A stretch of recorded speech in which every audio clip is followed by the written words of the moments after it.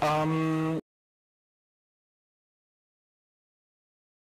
I already mentioned, I want to talk about eBPF, XDP, what it is, and what are some recent developments in Linuxkernel community. To start off, what is BPF? Probably everybody of you has used TCP-dump in one way or another. If you enter some filter in TCP-dump, that filter gets compiled down into some bytecode. This bytecode is called BPF. This is done by libpcap and then pushed into the kernel in AF packet. And that is already existent for a very long time. And nowadays we call this classic BPF or cBPF, and this got extended heavily, probably like 1 or 2 years ago in the kernel, into something that is called eBPF. And eBPF is an efficient, generic in-kernel bytecode engine. It is used in many different subsystems in the kernel right now. There are probably like three major areas, which is networking, tracing, and also sandboxing or security. Regarding tracing and sandboxing, so tracing, for example, you have like perf, where you can attach BPF programs to trace points, k-probes, things like that, and then every time an event triggers, an eBPF program runs, and then you can analyze different things in the kernel. You can read kernel memory and so on and so forth.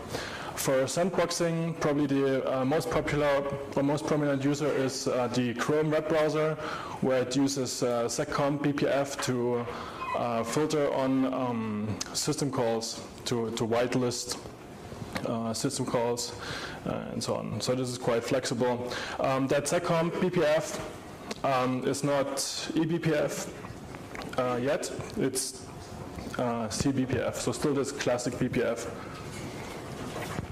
that is pushed down into the kernel. And networking, which is what we want to talk about here, there are various things. For example, in sockets, you have socket filters with AF packet. What I already mentioned, then you have various demux facilities. For example, SO reuse port, when you have multiple sockets that are in a group that can reuse a specific port, then you can have an eBPF program that makes the decision to what port that connection is going to be. You also have for AF packet, for example, fan out, where you have multiple AF packet sockets, and then the traffic can get load balanced like that to one of those sockets participating in that group. And then you have XDP and TC. So I will start with the facility that we have in TC. This is called CLS BPF or BPF classifier. It's called like this, classifier for historical reasons, but it can do way more than just classification. So it's a flexible, programmable packet processor in the TC subsystem. You can attach that. You can attach an eBPF program there on the ingress or egress path of the kernel data path of networking device, and yeah, and then we also have XDP, which got recently introduced into the kernel. This is also programmable but high performance in-kernel packet processor. That is attachable to drivers that support it, and on the ingress side of the driver. I will talk a bit more about that later. I think both things, they are complementary to each other in the sense that CLS BPF can be attached to all networking devices, also virtual ones like Weave devices for different networking namespaces, and it can be attached on ingress and egress, and XDP is currently on ingress. And for CLS BPF, you have a socket buffer, which is the networking representation, the kernel representation of a network packet. As you have that as an input into the BPF program, where it works with that data, and you have a bit more richer context with that. But both are complementary to each other and quite flexible. So first, before I dive into the details of both subsystems, I want to present shortly about the eBPF architecture. It consists of 11 64-bit registers. You also have 32-bit sub-registers there. You have a stack that is limited. It's currently 512 bytes on the kernel stack. Implicitly program counter, of course. the instructions, they are fixed size, 64-bit wide, and you can have maximum of 4069 instructions per program, which doesn't seem much, but you can still do quite a lot and quite also complex things with it. Compared to the cBPF that we know from TCP-dump, like what I mentioned earlier, there are various new instructions. Of course, you have the whole 64-bit range of instructions for ALU operations, for example, because the cBPF was only on 32-bit, and you have things like you have a call in instructions where you can call into a helper function, what I will explain that later. So there's various new instructions. Some of the core components of the architecture is that you have read and write access to the input context. The input context, as I mentioned, for example, in TC is a socket buffer. In XDP, it's like a small representation where you can access the like the network packet for the XDP representation. Then you have a helper function concept, which means that the kernel exposes a fixed defined set of helpers or like functions that the BPF program can call into. So it cannot call arbitrary kernel memory, but just a fixed set. Then there are maps. Maps are efficient key value data structures that can be shared arbitrarily, which means one or multiple eBPF programs can access that map, or user space can access and read or update data from it at the same time. So then there are tail calls. Tail calls, the concept where one BPF program can call another BPF program. So you don't have this fixed limitation of 4069 instructions per program, but you can also go beyond that. And this is quite useful. It reuses the same stack frame, so it's also quite fast. Then there's the concept of object pinning, which means that from the user space perspective, programs and maps, they are accessed through file descriptors. And once you load your eBPF program into the kernel, for example via TC, then this file descriptor your file descriptor is basically unavailable for other programs to use. And to share maps with also other applications, you can pin them in a pseudo file system as a node there, and then those other programs that can retrieve it and also work on this map to update or read data. Then in the kernel, there's a cBPF to eBPF translator, which means that whenever you load your classic TCP-dump filter in the kernel, that gets transparently translated to eBPF and only runs on eBPF. And the nice thing about eBPF is that from user space side, LVM has an eBPF backend, which means that you can write a C-like program, and LVM translates that into an object file, which has eBPF instructions that can then be loaded into the kernel. And last but not least, there's not only an eBPF interpreter in the kernel, but also a just-in-time compiler. So whenever you load a program and the just-in-time compiler is enabled, then this gets mapped directly to native opcode, so you can run with native performance. All of that is managed through the BPF system call. So it's like a stable API, and also your programs, when you implement them, they're basically stable, so once your kernel supports that, it's like a guarantee that newer kernels will also support that in the future, unlike, for example, kernel module where internals can always change. So to give you some more details regarding TC, TC, you can basically attach this CLS BPF to QDisk, and there's like a QDisk which is called chat CLS act, which is just a pseudo QDisk similar to the Ingress QDisk in the kernel. And this is only there for the purpose of attaching classifiers and actions, if you're familiar with TC.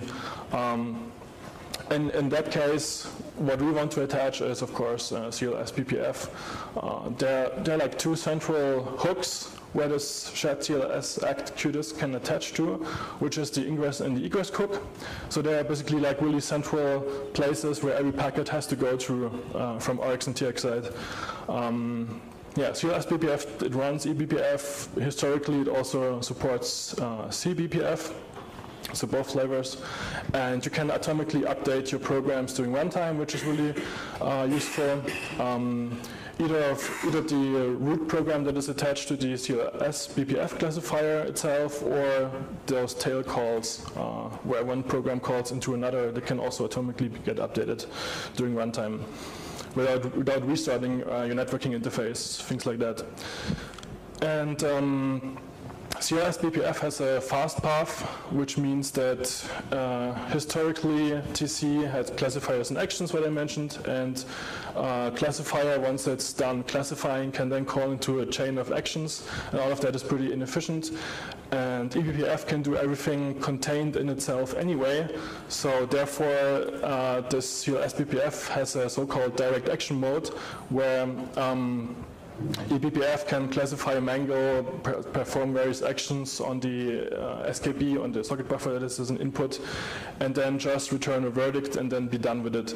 So it doesn't call into a chain of actions or whatever. Everything is done in the eBPF program itself.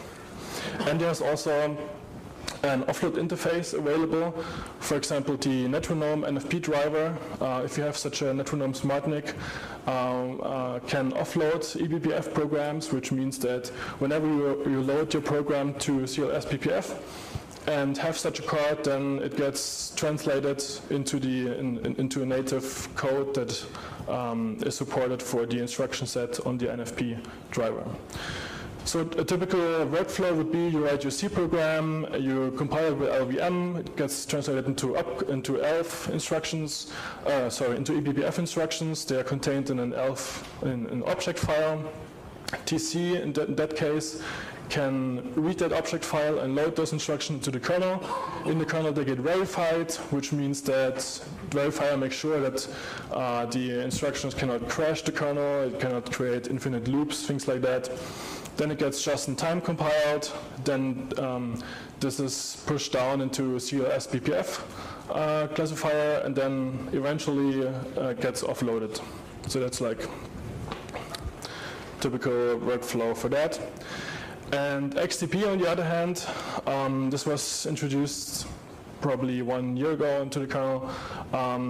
The objectives there is that it's really tailored for high performance packet processing. So what it does is it runs an eBPF program at the very earliest point in the driver. So this is earlier, so even before you allocated an SKP metadata structure.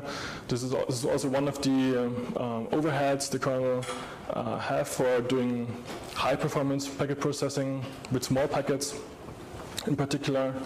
And the nice thing is that this kind of framework works in concert with the kernel, which means it uses the same security model. You don't have your NIC representation or your driver in user space and have it exposed there, but it still stays in the kernel. There's no out-of-tree module needed for accessing that. And the packet itself, it also stays in the kernel, which means you don't have to cross boundaries when you want to get it out or when you want to push it back into the kernel, which is, for example, nice if you want to work with containers. For example, one of the use cases could be that you're implementing a firewalling application, and there you can already filter packets out at the very earliest possible point on your NIC, and then from there, part of those packets that can get further passed to the kernel stack and then into some of the containers. Other use cases include load balancing. For example, direct error return load balancing is currently possible with that. And any mangling and forwarding or denial of service measures. Monitoring is also possible, so there's currently an interface where you can push packets to user space for sampling and monitoring from XDP side. Yeah, and you have various verdicts similar to TC, which means either you can drop packets, pass them further onto the kernel stack, or transmit them out again. And there are currently a number of drivers that support that. For example, Mellanox drivers, MLX4 and MLX5. Then we have the Metronome driver again, and QLogic. There's recently Net support that has been merged, and Intel i40e was posted to the NetDev list, so it will be merged soon, and as well BNXT. The drivers, or at least some of them, currently depending on the implementation, but that will change in future, that all of them will support that, most likely. Allow also for atomic updates. So once you have your XDP program loaded and you want to update it with a new version, this can happen without disruption of any traffic. And also XDP has an offloading interface. And again, also Metronome has support for that. So once you load your XDP program, Metronome can offload that with a couple of limitations currently, but it's already a good way forward. And the workflow here, similar to what I mentioned earlier, you have your C program, you have LVM, and this time IP, so IP link command can be used as a loader for pushing the BPF sequence down to the kernel. And yeah, some of those features, I mentioned there are maps which are efficient key value stores. You can, from a BPF program, look up, update, or delete elements.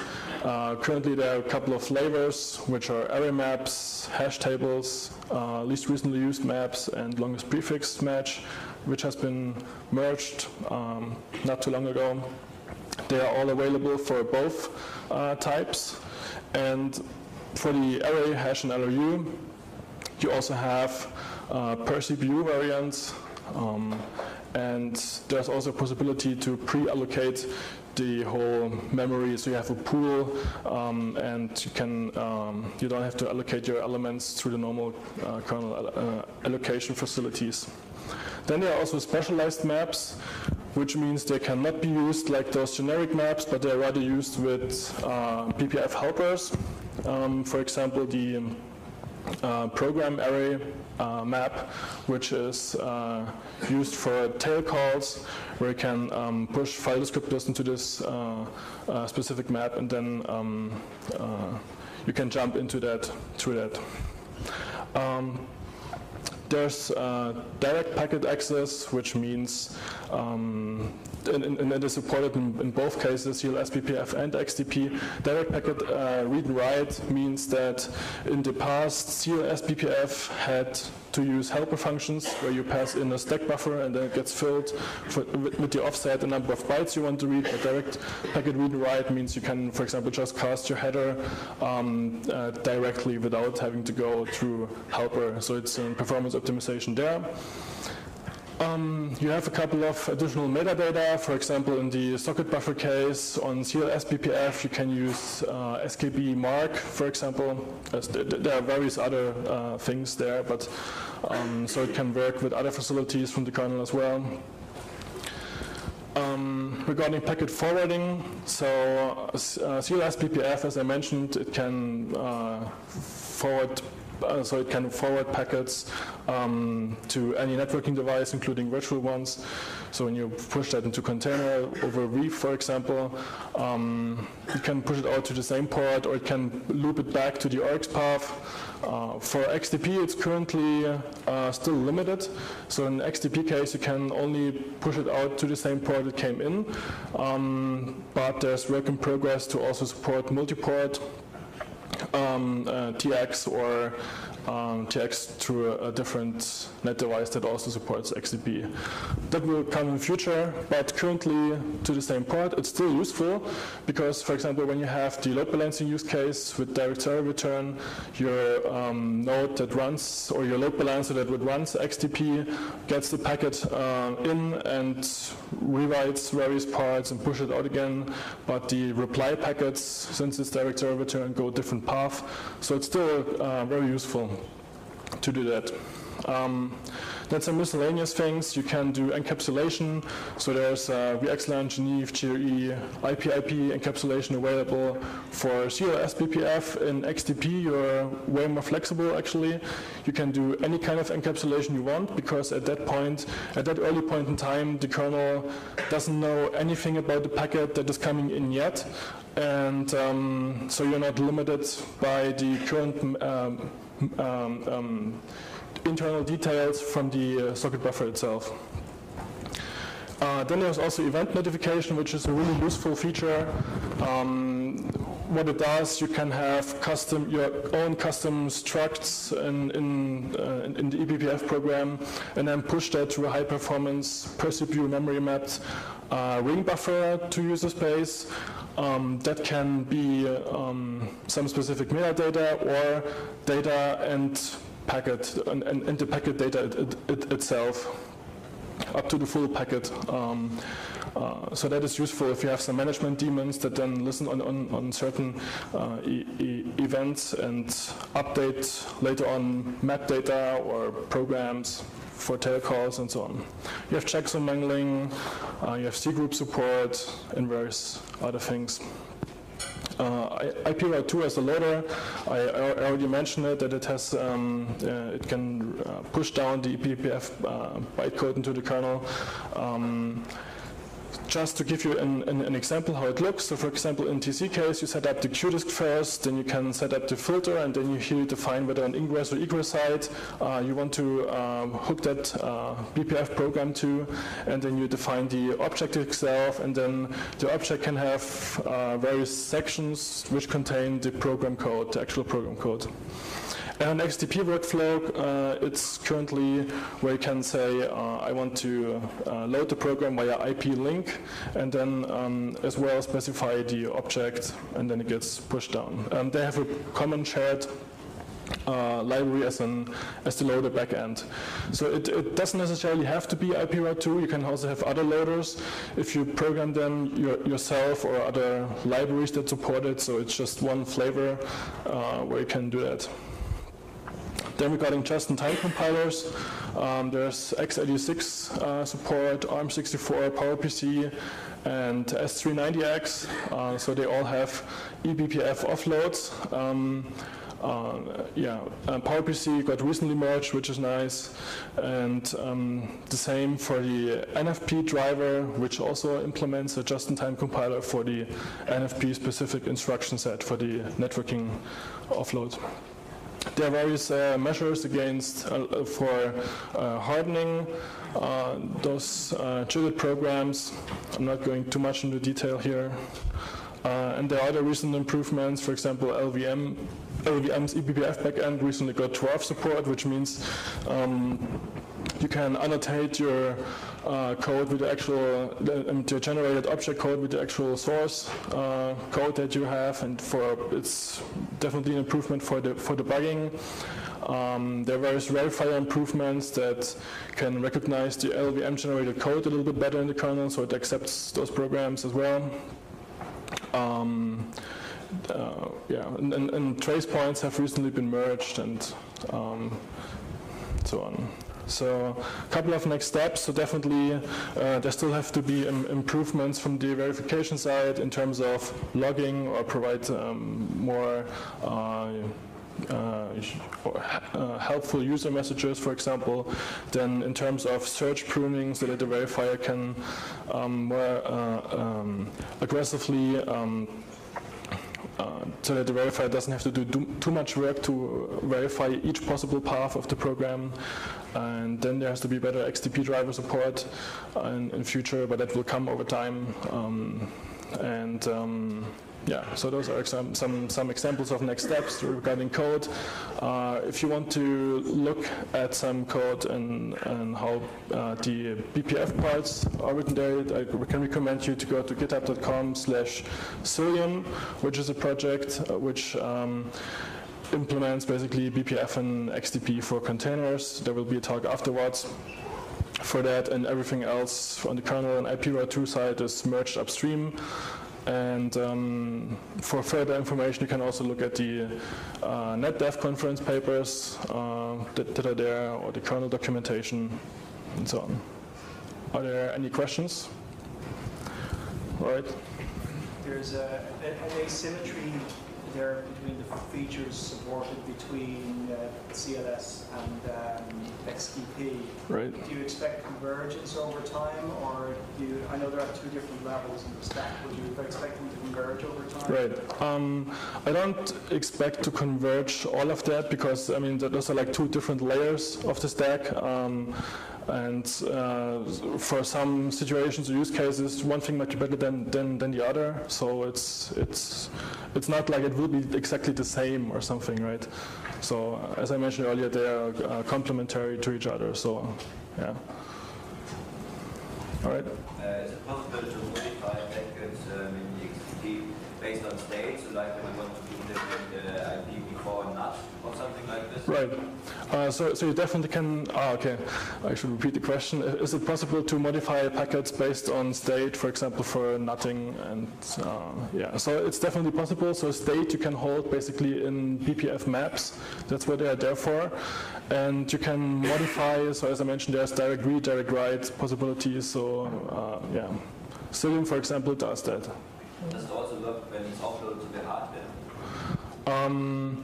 So I'm currently not quite aware what features Netronomes support, but I think they should be able to write as well. Okay, but the one limitation for the Netronome hardware is that they do not yet support BPF maps, but that will come in future. So there's work in progress from Netronome side. I don't work for them, but just to tell you what I know. Okay. So one of the next steps of XDP is to be able to forward to any port. What is the most difficult in this task? I think the most difficult task is so one of the challenges in XDP is that you forward this to a different port, and what is the most difficult task there, right? Is that you have you need to have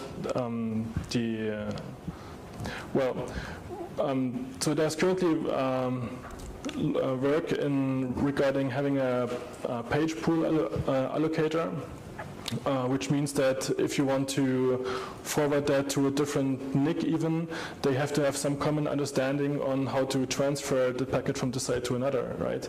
Without copying, for example. So you need to have like a common shared page pool construct that you can just transfer those pages to the other one, so that they can TX that.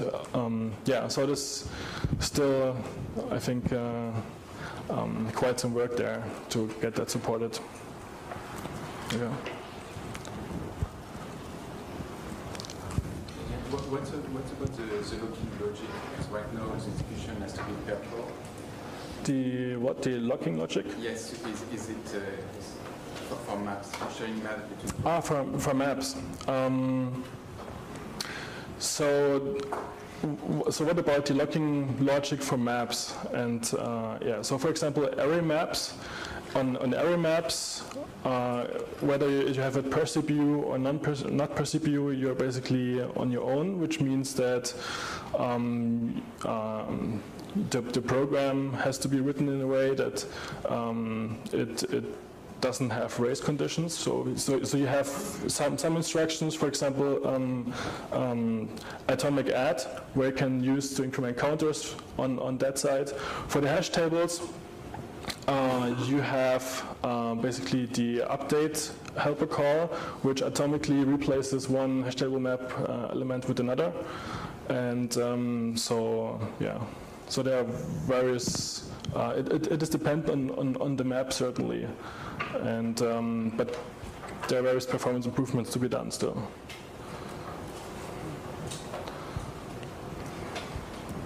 All right. You can also grab me in the hallway if there are further questions. So thank you very much.